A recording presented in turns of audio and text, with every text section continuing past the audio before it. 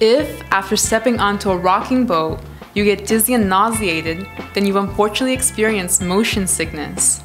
Motion sickness is a temporary condition that causes dizziness, nausea, and vomiting. The sickness is often experienced by people in cars, airplanes, trains, and boats. Luckily, there are ways to prevent motion sickness simply by making better choices and planning ahead.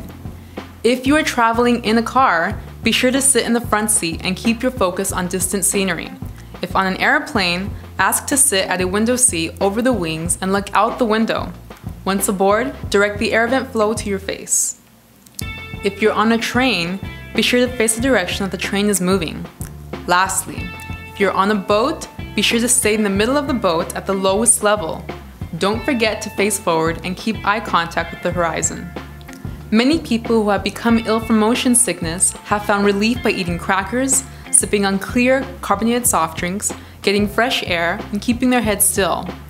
If your motion sickness is so severe to the point where it becomes difficult for you to travel, be sure to speak to a healthcare professional to see what medical options are available to prevent your symptoms.